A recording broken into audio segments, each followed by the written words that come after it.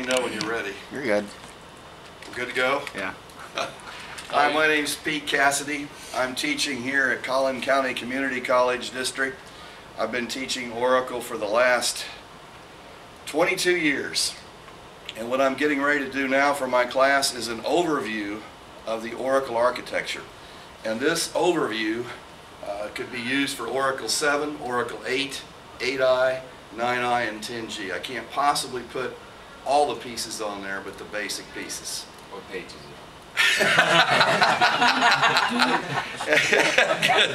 And the way I start this out, one of the best questions I was ever asked is, what are the three major pieces of any database, whether it be Oracle or some of the competitors?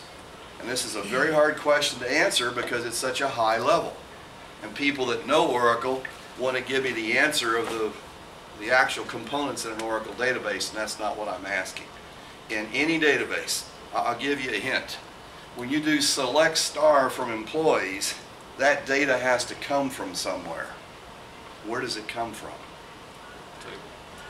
Okay, it's in a table, which is logical, and a table belongs to a table space that we'll talk about later. And a table space gets mapped to something physical. And what is this something physical that has the data for all the tables and indexes and so on? A data file, your storage. So one major piece of any database is storage. And up here, the bottom of the drawing here we have our data files, our control files, our redo logs, and our archive redo logs, and we'll talk about that a little later. So we have to have storage, and we use disk storage for our data files and so on. What's the second piece, we just started by the way, of any Oracle database? And I'll give you a hint. My short term is terrible, but my long term is wonderful. I can still remember a round of golf in about the 10th grade. I was coming in on 18, and my buddies asked me what did I need that putt for, and I said a 33, which was 3 under par. And they laughed. And it wasn't a healthy type of laughter. And it really made me angry. And within a year, I was actually putting for a 33, and they said, what do you need that for? And I putted it and went in, I said, that's my 33. And I can still remember just about every shot of that round. My long term is wonderful, my short term is terrible. What's the second piece in any database? Memory.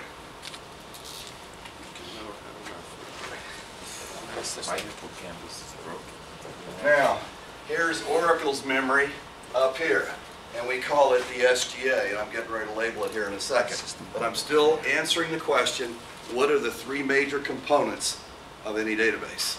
Now, the third component of any database, you can refer to them or view them as traffic cops. Like if there's lots of traffic and you're trying to leave a building, usually there's going to be a policeman out there that's going to hold the traffic for you and so on. Well, what do you think it is in an Oracle database that kind of controls the actions of things? I'll give you a hint. There's a Unix or a Linux command that you can enter to see what all the... It's a PS command. So what am I talking about? Those of you that know Unix or Linux, when you do a PS command, what are you actually looking at? Processes. Oh, the process, yeah. The third piece of any database is processes. Now, that's with all the databases. So let's start with the storage. You told me that in any database there's storage, and you can see up here what I've drawn 6 or 7 files. These are referred to as data files. And inside of these data files, you will have data. The data for tables will be in there, okay? You can also have indexes stored in data files. You can have data files that are just full of indexes. Or you can have a data file with data and indexes in there. There's another special type of data that you can have in a data file. We used to call them rollback segments. In versions 6, version 7, Oracle 8, and 8i, they were called rollback segments. And then in 9i and 10g and 11g, you're encouraged to use undo segments. Well, I'm going to keep it R for the old rollback segments. And then you can also have a special file that has temporary data in it. Whenever Oracle does a sort and it can't put all the information in memory in the PGA, it's going to write it to temporary files.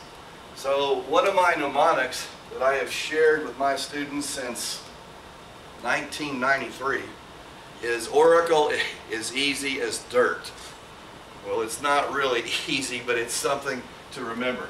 So those are the major types of data files. A temporary file is really a temporary file and not a data file, but I wanted you to see that. Something else about data files.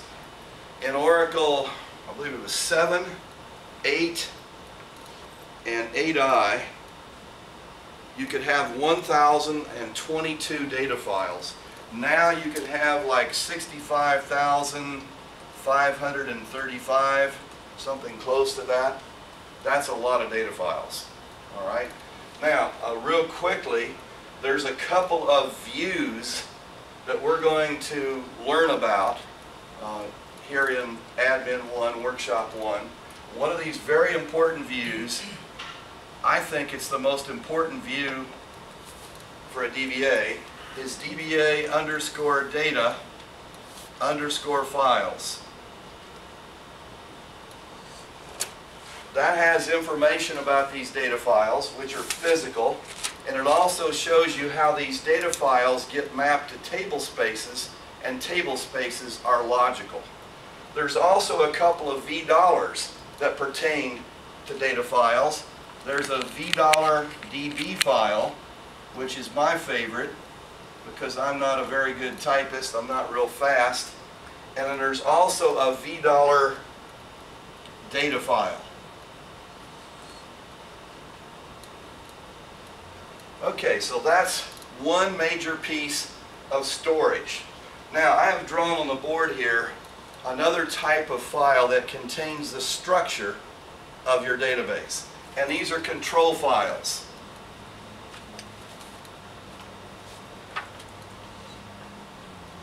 We used to preach you should have at least two control files on every database, Oracle database that you have. In 10G and 11G, Oracle Corporation is now advocating that you have 3 control files. They should be on different disk drives and different controllers. Inside the control files, you'll have information like the database name. You'll have when the database was created. You will actually have the entire path names of all your data files. You'll also have checkpoint information, which we'll talk about later, for each of the data files. And I'm going to stop right there because I'm going to have to use too many terms that we haven't discussed yet. But the structure of the database is in the control files, and all 3 of these control files look exactly alike. All right? Couple other things about control files.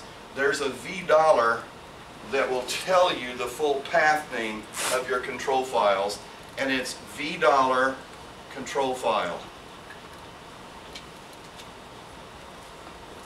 You're going to discover as an Oracle database administrator, you're going to be writing a lot of queries against the DBA views, and you're going to be writing a lot of queries against these dynamic performance views that start with $V. And to abbreviate, instead of saying dynamic performance views, we refer to them as dynamic performance views. And DBAs write a lot of queries to these. All right, so there's your control files. Your control files have the structure of the database. One other thing, there is a very important parameter in your SP file that I'm going to put over here.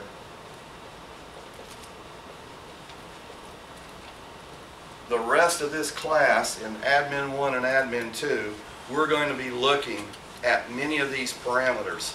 There's close to 270, 300 of these parameters. We can't possibly talk about all of them, but one of them that's very important